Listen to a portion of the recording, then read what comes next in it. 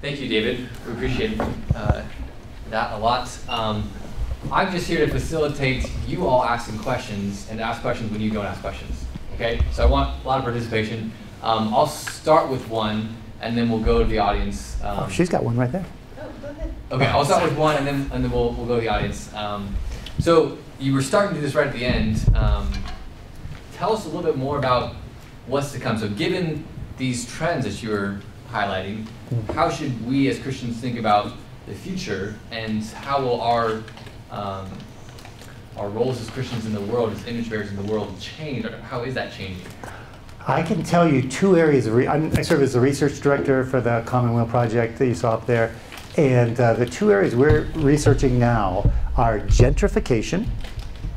So where you have an inner city with very poor people that becomes desirable, and then wealthy people start moving in and rehabbing buildings and making apartments and things like that, which we would say is fundamentally good when a blighted area is restored voluntarily by people moving there, but yet it prices poor people away from their jobs, away from their churches, away from the fabric of their community. It tears the fabric of the community that exists there. And so economists say that's universally good. The pastors I talk to in those places say it's universally bad. And so we want to say biblically, what do we do with that? And so part of the image in our research report on this is talking about sailing a ship on the ocean. Okay, so that there are certain things that are regular, like the tides. You just know when they're coming and going, and we just need to educate Christians and churches and inner cities. These economic forces are flowing. The tide is coming in. You just can't battle that. But you can set your sail in a certain direction. You can trim the sail in a certain direction. And oh, by the way, storms come. And nobody expects those. And the church needs to be able to help people who are in those storms and are foundering and so forth. So that's one area we're working on. The other, which I think is, I don't know if it's more interesting, but is what do we do with jobs? Okay, we talked at dinner about what is money. We could have asked the question, what's a job? And lots of people think they know the answer to that. And lots of people think that jobs are like objects that are just out there that someone has or something like that. The job as we know it, in a cubicle with health benefits and a regular paycheck, that's a new invention in history as we've been looking at that. That very few people had a regular paycheck in the history of mankind. And so we need to rethink that because, as I've said, 90% were in agriculture. Today, it's under 2%. And I have just in April, I was talking to a farmer, and it just struck me. He said, well, of course, Dave, I buy my food at the grocery store. And I guess I never really thought about that even the 2% of the workforce that are farming, he's like, there's no way I'm going to kill a cow and skin it for myself. That just takes too much work. Right? I sell cows for a living, and I buy my hamburger at Costco. The same with the corn. He's like, I'm not going to harvest the corn and eat it. I have to grind it, make it into bread, tortillas. I buy tortillas at Costco. So anyway, those jobs have gone away and never are going to come back. So in 1948, more than half of the labor force was involved in manufacturing, just after World War II. Now it's down to 11%. And I don't care what the president says, it's like economic tides. Those jobs are not coming back, okay? No one's going to be working in factories. Robots works in factories now. What about truck drivers? Those jobs are going away faster than self-driving cars. What about artificial intelligence? Radiologists can't read a mammogram as fast as a computer today. So a very trained person is being replaced by artificial intelligence. Lawyers, you can go down. I really think Lord Maynard Keynes, a great economist, expected us to be working 15 hours a week by now and keeping our standard of living. And so I think that's going to, he was a little early in his prediction, but we're going to be there. And so the church has to step in and say, not, hi, what's your name, what do you do?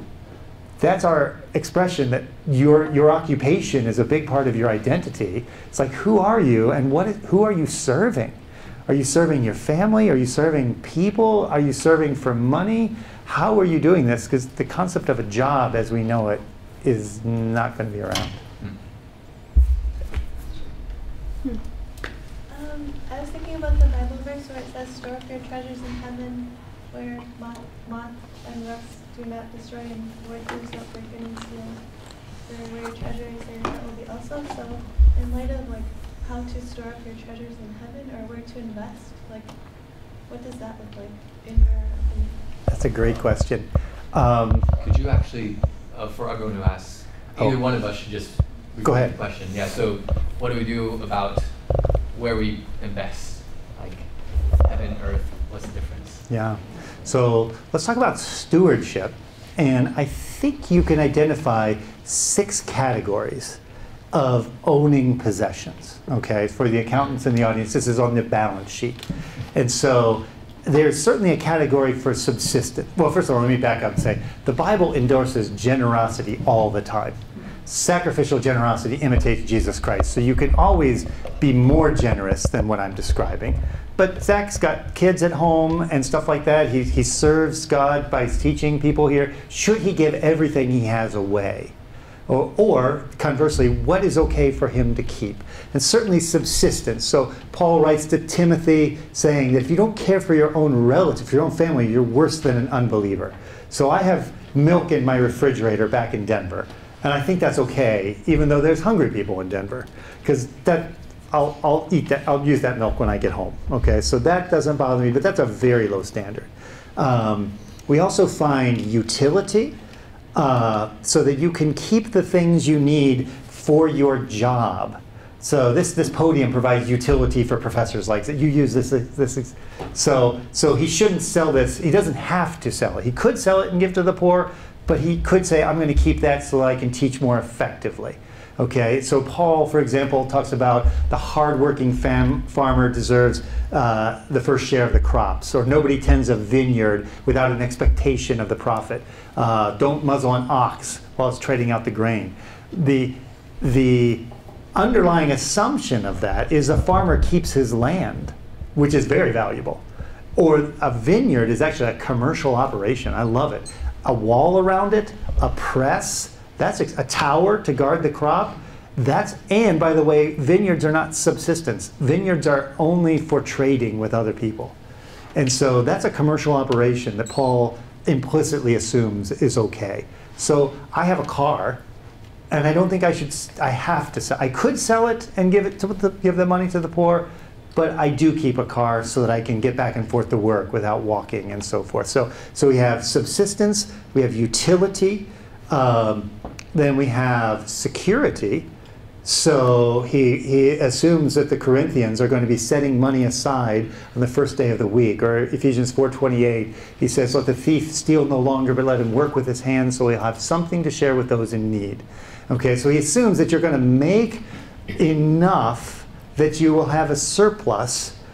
That's called savings, right? You're not living hand to mouth, so that you could share with people in need in the future, or just as a security against the future, for example. We also have a category even of aesthetic enjoyment beyond utility. God gives us all things richly to enjoy. Nothing's to be rejected if it's received with thanksgiving. Okay, that's the dangerous category. Okay, so I'm not saying these are all subsistence. If your kids are hungry, you probably shouldn't give that money away, I would say pastorally. Okay, utility, so you can work.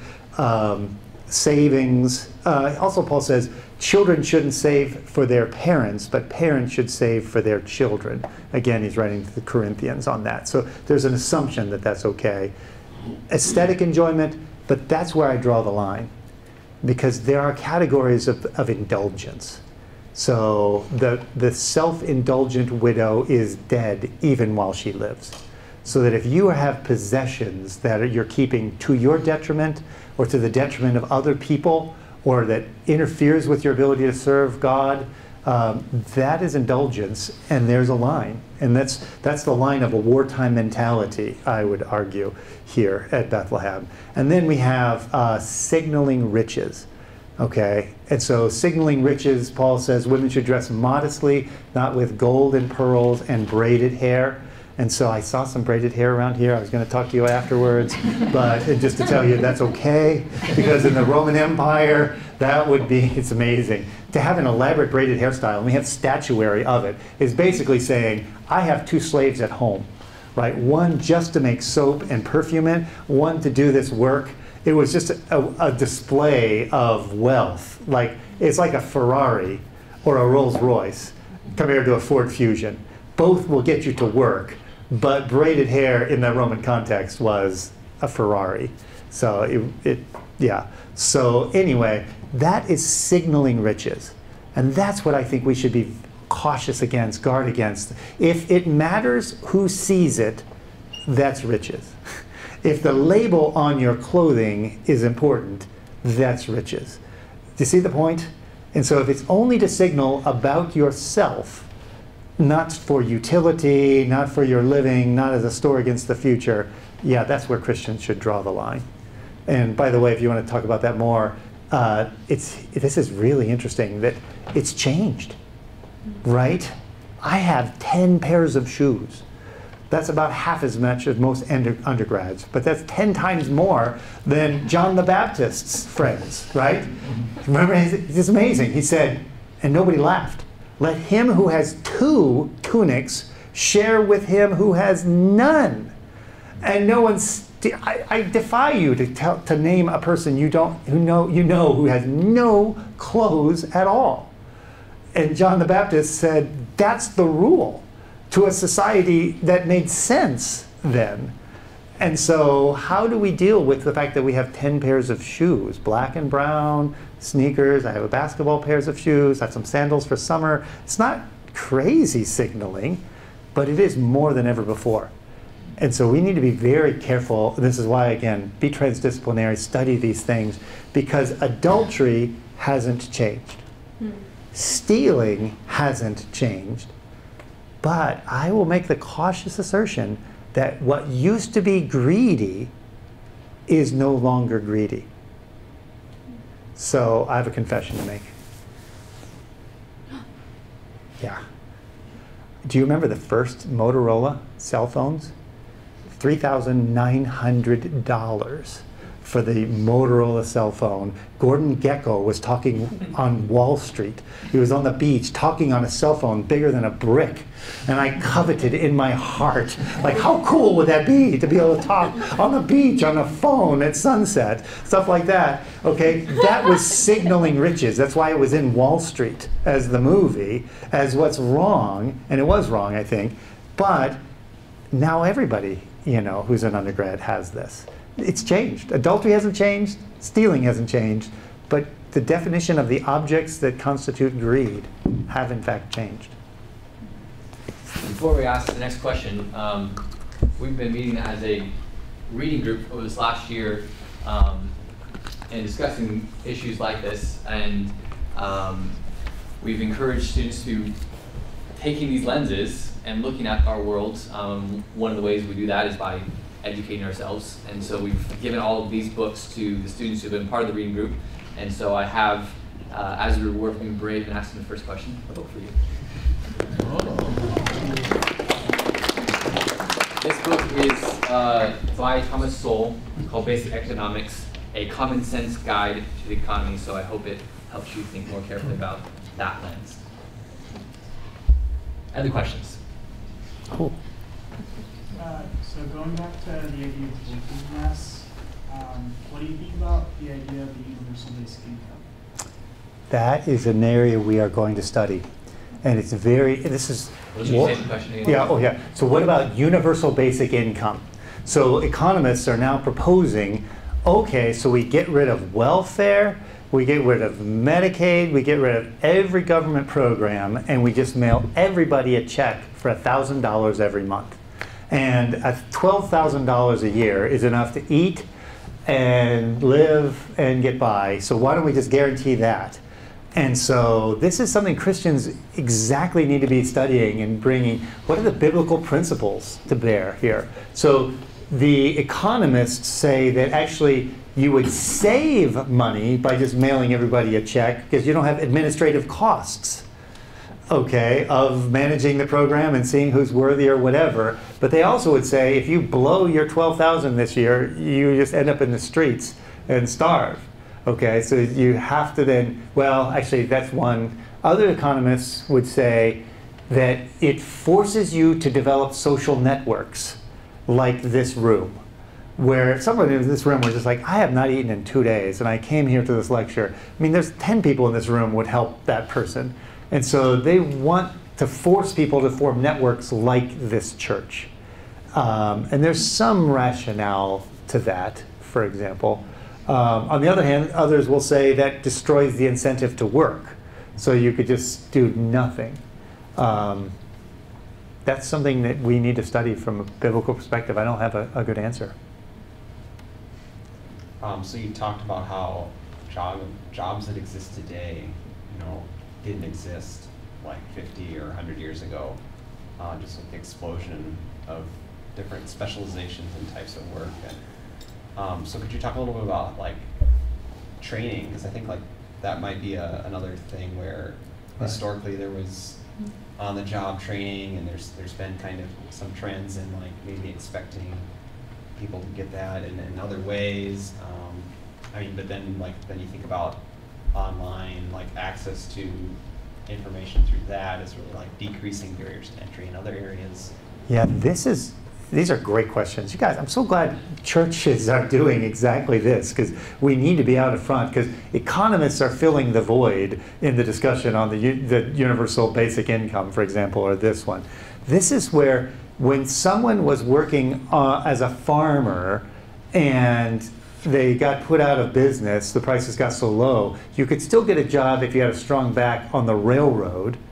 And then when the railroads were largely built, you could get a job in a Ford plant, and then you could work on the Eisenhower freeway. But now the truck driver, driving a truck, you would know this, you're a programmer, is a data management problem, right? You're analyzing visual and other data, and computers can do that, I would argue, in 5 years, as well as a person. And we'll see semi-trucks with no drivers going around. But that poor driver can't then go get a job as a data scientist or as a programmer or something like that. So how do we train people is a really good question. I'll give a little bit of an answer to that in just a second. But this is the broader problem, that it used to be there was more mobility in jobs. But now you have such a dichotomy between college-educated people and not. And it's all the labor-intensive jobs, the easy jobs that are going away. What do you do with those people? The very interesting book about the European experiment in this, they said, we wanted workers and we got people. So they wanted just labor to come in, and so they allowed immigration. But then human beings with culture and beliefs and children came in. And so how we separate that is a challenge. So what I would say to this audience is that as Christians, we need to realize, and at Colorado Christian University, we have even for our engineering students, a liberal arts education of how do you think critically? How do you know history? How do you then, so that you realize there won't be any permanent jobs, so that you just work with that. And then as Christians, we say, really what we're doing on the job is serving other people in love. Right? If you're only there for the paycheck, get a different job. That's not why we're there. We're serving other people in their needs. How do we put this together in the future so that you might only have 2 days in 2 days you could earn all the money you need, for the week, and then some, and then you have 5 days left. Who do you serve? Your family, yourself? What do you do? Economists were blindsided by Wikipedia. In other words, this enormous edifice of information. Don't cite this on your papers, kids at home. But nonetheless, very amazing. Search, it's free, right? It's too cheap to meter. And so economists didn't see that we'd have so many free things done voluntarily that are incredibly useful. It's just never happened before. Yeah, so in that kind of world where technology may cause you to be zeroed out vocationally several times, how, kind of a general education, how important does lifelong learning become in that scenario? Amen. Yeah. Very. Yeah. So I got 2 degrees in my 20s, 2 degrees in my 30s, and a degree in my 40s. Yeah. And I think that will be typical, which is great, because I never took out a loan, right? I was able to earn enough during the degrees or for the degrees to pay for it. And I think people will be productive enough to pay for their learning and take a year or two off of life to learn. That's very human. We're going away from the auto plant where every 57 seconds you repeat an operation 8 hours a day. I would say an inhuman. I'm happy robots are destroying those jobs. I would say robots are not destroying those jobs fast enough so that the prices will go down, so that people then can be more human. It's a great question. I'm interested with your background. You put up the data on how we're flourishing, and much more articulate than my dad. He said, don't anybody talk you into going back to the good old days. And you did a marvelous job of showing that.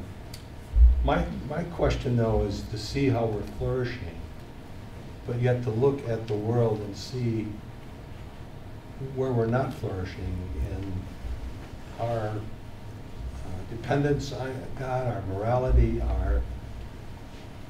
it seems like it's haywire, that there's a disconnect. And so what are you seeing as a theologian, as a, you know, how it's, everybody's doing really well, and you have people coming from third world countries and saying, why do you even want to go to heaven? You're already in heaven, and you're living like you're there now. So right. What's going on here? And so I don't get it. Well, let me answer a Christian audience, but when I go to the Association of Private Enterprise Economists, you know, just a room full of naturalistic, mostly atheistic economists, they just wallow around in a question like that. They're saying, why aren't they do all these studies on happiness? They're amazed that people aren't happy. It's what everybody always wanted, and you have it before you're 18. And then you're super unhappy, and so forth. They study opioids, like why are people killing themselves to try to be happy? They just don't have an answer. I mean, ultimately, you know, sin is the problem, right? The futility, Romans 8, introduced because of the curse into creation, causes the scarcity that economists are studying. And so the gospel is the answer through the local church, the answer. And so, but what I hope to move the needle through the Institute for Faith, Work, and Economics at Colorado Christian University, even here tonight, is for us to have a lens to realize it's a great life that, you know, compared that you just, it is great. I love talking to kids when I'm getting on an airplane. You know, just 8 years old, like, are you going to be traveling 500 miles an hour here in about 10 minutes? Something, that's a lot of, that's just, you know, and you're going to be 5 miles in the sky? You know, I was in Athens this last summer. Do you know what they call people who sit on chairs in the sky in Greece? They call them gods. And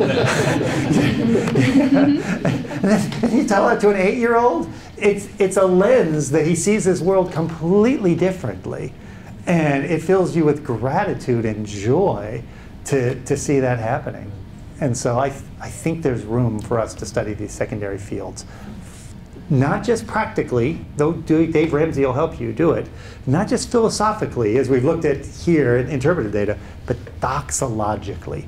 God is not being worshipped enough because not enough people see the world this way.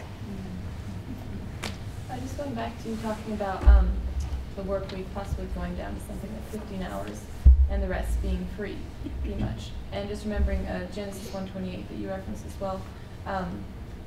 God gave work as part of man's commission, and it wasn't until after the curse that it got hard. So just wondering how that ties, because when I see talks about people not having work or not having enough to do and basically not being fulfilled or happy, that's actually what helps cause so many problems. So how would a 15-hour work week actually be good for people? Human flourishing. That's what we need to address. Because no, you should 6 days you should labor, right, and 1 day rest. I think that principle doesn't go away, and so praise God. By labor, I mean maybe sitting at a keyboard and thinking and serving and making phone calls versus, you know, field back-breaking labor. But the key is we need biblically to tell people that work is not instrumental. Work is intrinsic. It's not instrumentally valuable, it's intrinsically valuable as a human being. So the person who says, if I win the lottery, I'll not come back to this job, is only viewing his work as instrumental to get a paycheck. I'm only here because I need the money. But you're exactly right. We're there to work because God created us to work. We are to subdue creation as co-creators with God. And so what that looks like when I don't have to work as the average person has never been explored before in the history of mankind. So Aristotle would say, perfect, let's all sit around and be contemplative philosophers. This is exactly what we should do. We can be ourselves now. And I agree with you, that's not what it's going to look like. So as part of it, the words that we use, because we so often associate work with a paycheck, but maybe if we think of it more as being productive. If you'll allow me to wordsmith it, I would say the paycheck is the signal, not the goal. Okay? The paycheck is the signal that you have served those people and they are pleased with what you have done. Okay? It's not the goal of working. And so that's where if no one will pay me to do something, I wouldn't do it. I just don't think they would value it. So, yeah. Let's start this thing back there. Yeah. I just want to mention that I think there's a very important economic concept coming about. It has to do with the cashless society, which they basically have in Sweden, but there's also a kind of non-currency currency, Bitcoin. There's another name for it.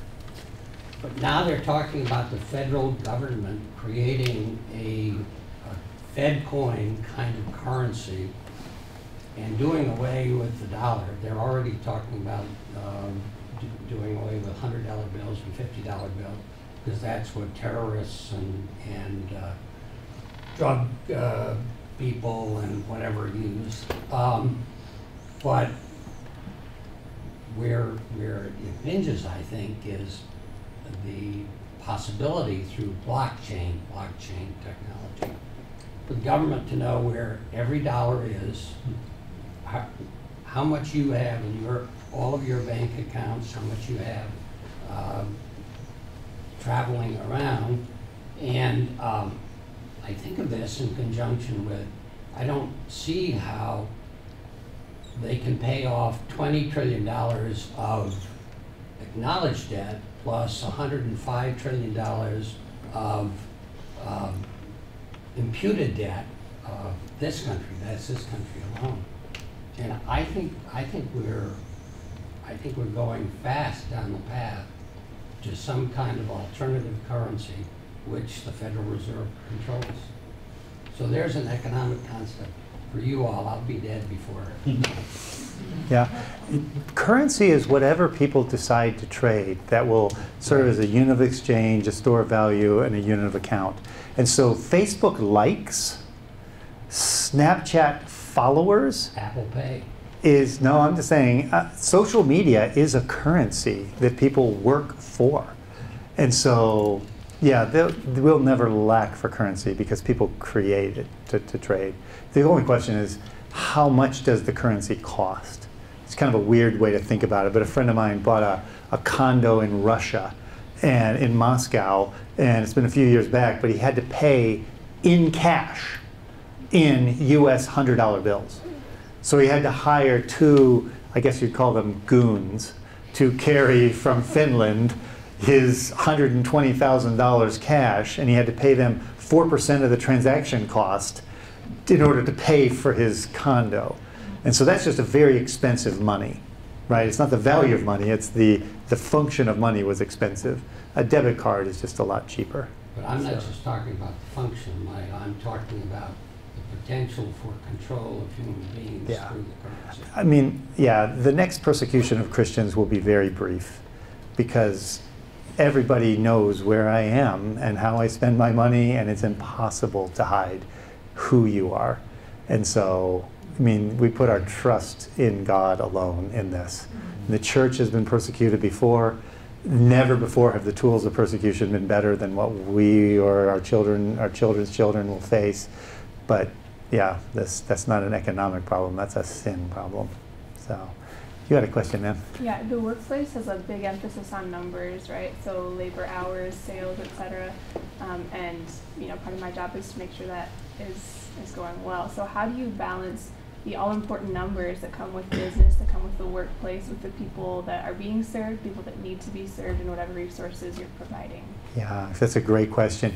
The reason I put the words honest profit in yellow, and I never show the word profit by itself, because I do say there's a moral category there. It is a signal as long as you haven't sinned against the person, you haven't defrauded the person, as long as your family hasn't been neglected, as long as your church hasn't been neglected, all these other aspects of your life are in order. And the people pay you more than it costs to make something. That's an honest profit. And so you're exactly right that, you could enslave your employees and not pay them, and your numbers would go up. But that violates, the Bible in a clear way. The real challenge is the wisdom to be able to coordinate human beings as human beings, right? In order to then serve other human beings in a way that generates a profit. And if you don't, that's just a signal that either other people are doing it better than you and you need to think of a different way. At Ford, we'd say, let's add brains. We'd never go out and shout at people and tell them to work faster or make them work longer. We're like, how do we add brains to this process so we have less scrap, less waste, nobody's standing around because they're waiting for something? How do we add brains and make our numbers that way? That's actually the more Christian way, and it's harder, but we pray for wisdom. I'm going to interject a question here. So a lot of the graphs are going up, and the assumption there is all better, right? I hope I nuanced that. Yeah, no, I think you did. So let me ask one as it relates to taking dominion of the earth. Is there a difference between taking dominion and dominating the earth in a bad way? And are there more dangers of doing that given the sort of technology and ways of harnessing resources that we have now? If there are dangers in that, what are they and how can we avoid them? Yeah. The heavens declare the glory of God, and the sky above displays his handiwork.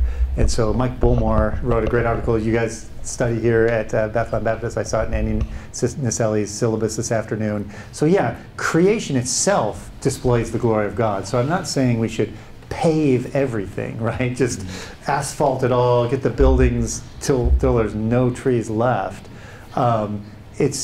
I will just, to make this short, say that under communism, in totalitarian places, you have the worst pollution in the world. And in free markets, one of the first things people, when they had a little bit of surplus around the time of the Reformation in Geneva, they bought sanitation. Right? The first thing they did was fix the sewage from running in the streets. And instead of having infant mortality at 4 out of 10 before the age of 5, it went down to 2 out of 10, which is still a screaming tragedy by our standards. But that is what caused that exponential to start, was people cleaning up their environments. And so people, when they have the money, will choose to, the data says they have chosen, we like the environment. In Brazil, they slash up the rainforests because their kids are hungry. And you just know, the moms in this room, you would slash up a rainforest too if your kids were hungry. Right? And so I don't blame the moms. It's how do we get an economic policy down there where they can earn money in a better way than destroying the environment? Time for maybe 2 more questions. In reference to a previous question, I just reminded that Charles Darwin, all about science, and he became a clergyman just because they didn't really have to do much work and they had all this free time. So just on the people do, they do what they love to do when they have free time. And so interested in that universal wage. On a different topic, I'm interested if you've interacted with Wendell Berry at all, and what you think of all, us moving into these higher fields of data science, and how that relates to some just very natural, what it means to be human and engage with God's creation. Yeah, I think Wendell Berry is dangerous.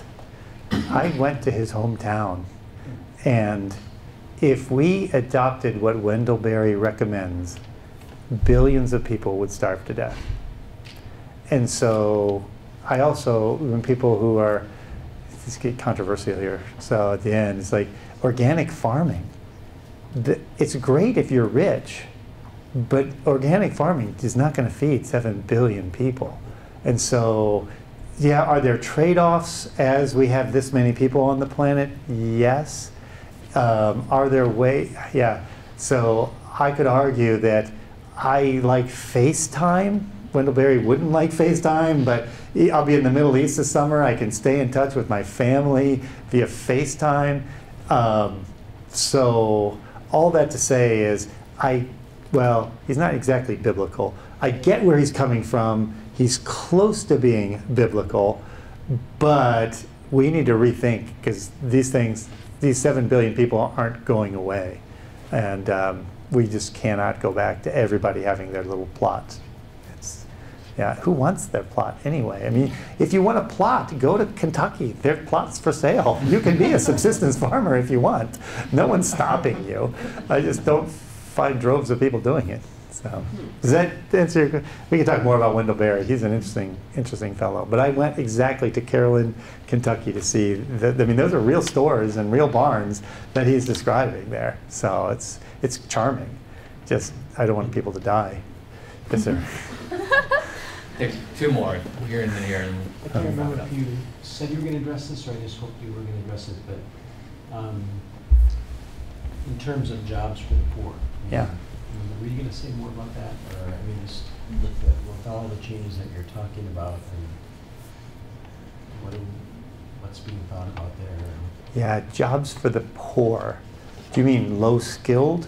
Yeah, or just, yeah. I mean, Okay. just all the people that are losing their jobs. Right. Because of the technology and the robots. And Right. So like the people who made buggy whips and black and white TV, these people on the street. It's tough because the rate of job generation has always been faster than, there's always been replacements. I mean, unemployment is 4.4%. I mean, as of we sit here tonight, that's Not really, but okay. it's pretty good. I mean, it's not terrible. So I mean, there are things that are happening. My concern is the whole classes of occupations are going to be made outmoded, and that it's going to be difficult for people who used to drive a truck to do whatever replaces that. Now, as a Christian, I read Revelation, and I am optimistic, right? Jesus Christ wins, and God is glorified, and is all in all. As an economist, I'm also optimistic, because in 1970, the Fortune Top 100, 71 of the companies made a product you could touch. A car, General Electric engines, stuff like that. Now it's only 30. And so 70% of the companies in the Fortune Top 100 are service providers, AT&T, cellular service, Google search. You know, their services have dominated and filled in, and nobody expected that. I'm optimistic as an economist, but I do think the church has a job to do in 2 ways. Helping the displaced truck driver to feed his family and to get retrained. That's not a government job, that's a family of God job, I think. And number 2, teach undergraduates, teach high school students. You cannot drop out of high school. You can't just slide through college. You've got to learn how to learn. And like I said, I was an engineer before I was a financial controller of a plant, before I was an economics teacher, before I was a pastor, before I was dean of theology.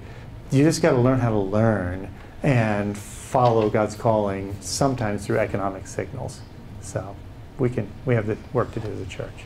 And you guys are doing great. I'm so glad you are here thinking about these things. And I hope you are intrigued to go on to Thomas Sowell's book is excellent. If you want to listen to Freakonomics, it's a podcast. Planet Money is a great podcast, very accessible, comes out twice a week.